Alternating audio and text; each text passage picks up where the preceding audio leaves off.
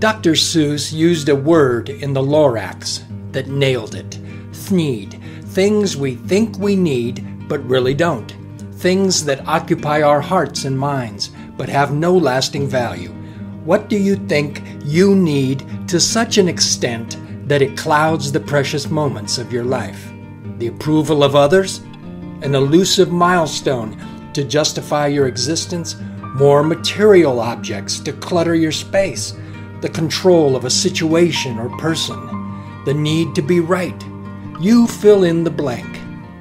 When I think of the cumulative effect of these Thneeds, I see Gulliver in the land of the Lilliputians, using countless small ropes. Those tiny people held a giant captive. Our Thneeds are like ropes, chains, constraining us from enjoying the present. Break free. Carpe diem, friends.